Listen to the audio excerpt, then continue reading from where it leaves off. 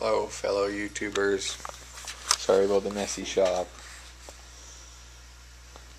Not really allowed to use any power tools, so I limit it to slow devices. Nobody said I can't sharpen tools, so that's what I do. I sharpen. My drill, I got that cool variable device that I can lock the throttle on. Most drills lock on full speed. This is a nice big grinding stone, and I tone it way down with the variable speed. So I got my drum sharpener, drum sander, diamond grit stones, sharpening blades, a treadmill motor. Done some upgrading to this treadmill setup to make it safer. Plug it in. That's one thing I always do, is leave it unplugged. Anything that you alter may possibly be dangerous. So part could have been dangerous to start with, for all I know. Okay, so that's the treadmill control panel, and I've added a isolation center. It's just a panel of switches. I took the main power off the treadmill motor and put it up on top switch, called it master. The master powers the rest of them. The second one's labeled broken stone. So now master and broken stone are on.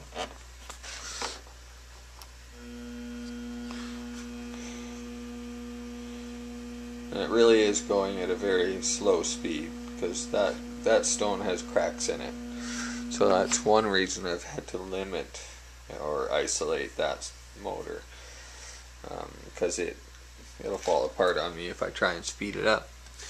So the next switch down is the treadmill motor below, which I intend to make into another sharpening device. That one I can wind up for you. Like last video I couldn't.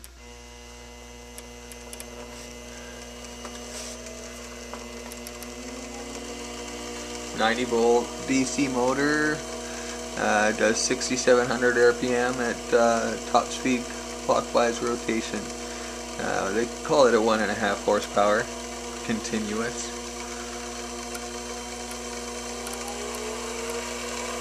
It says 2.5 horsepower here, and then 1.5 continuous. So I don't know, maybe it can peak out at 2.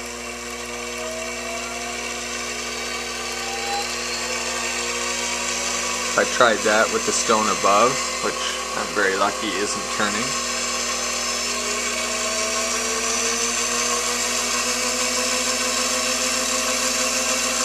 That's it, top speed. It takes itself a second to slow down. It's got a soft stop. I guess so seeing as you're on a treadmill, it doesn't stop on a dime. Again, I can switch out. And then my third output, I still have room for 2 more. My third output is the 12-volt accessory socket. So I wouldn't recommend plugging in electronics like clocks and multimeters, depending on the multimeter. There's electronics that run off of 12 volts only. I would only recommend that you run something like motors, or say 12-volt lighting, but you're still going to burn out the lighting. You'll burn out the motors if you're not careful. So now that's switched on. This is switched on. I do like to have this switched on before I turn up the speed, because if I have the speed way up here and then I turn this thing on, it'll just burn out on me.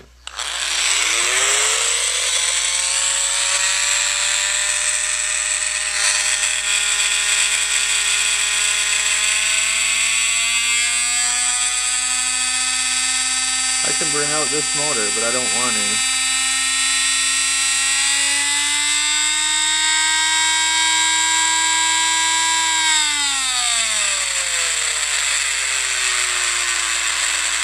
now we're actually at the speed that I like to use.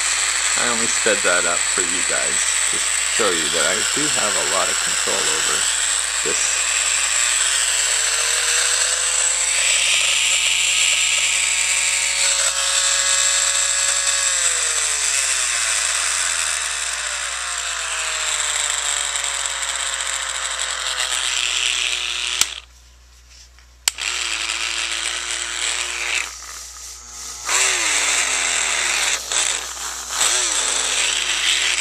I wouldn't recommend touching it, but anyways, I'm gonna shut her off, and that's my third output.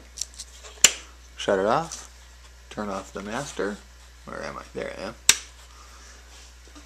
And I did bring the flashlight to show you the underside of the treadmill. Gonna unplug it because we're not going to be using it now.